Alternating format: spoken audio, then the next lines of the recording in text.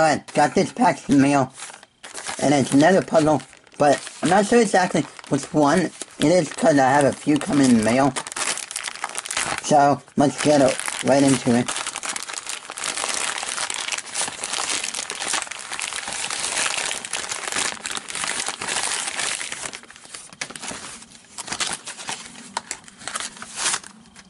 Ah, yeah, this is what I thought it was.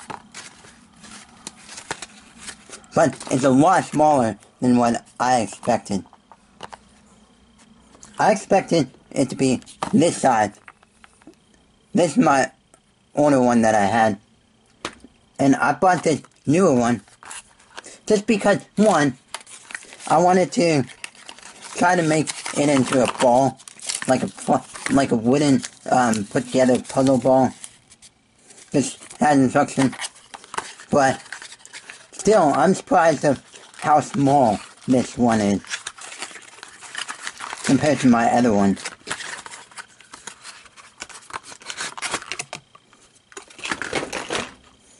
And it stays together much more than my older one. Because right now, when I hold it like that, it wants to fall apart. But when I hold it the same way, it stays together really easily.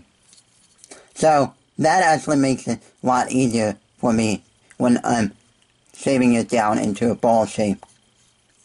So, yeah, this is my unboxing of the put together star puzzle, whatever you want to call it. Alright, so now that it's loosened up, it's a lot easier to take apart.